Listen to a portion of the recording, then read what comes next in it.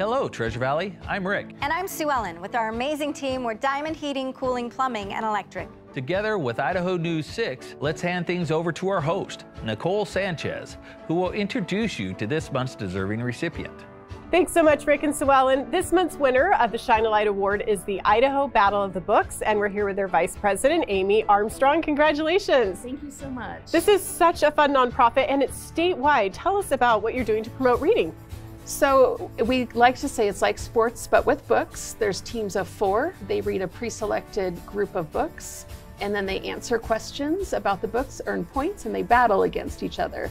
And it's all the way across the state of Idaho. That's great. How many youth participate? And is it middle school and high school? We have elementary, middle school, junior high, and high school. Last year we had about 100 schools participating across the state, and we had 8 regional tournaments. That's amazing. And what gave you the idea for this, and when did it start?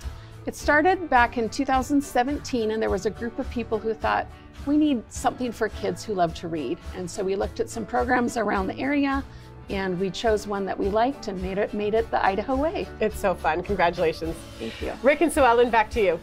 Thanks for joining us, Treasure Valley. We're proud to recognize the hardworking people in our community who are making a positive impact on all our lives. Go to idahonews6.com/shine-a-light and nominate those who you think truly deserve it the most.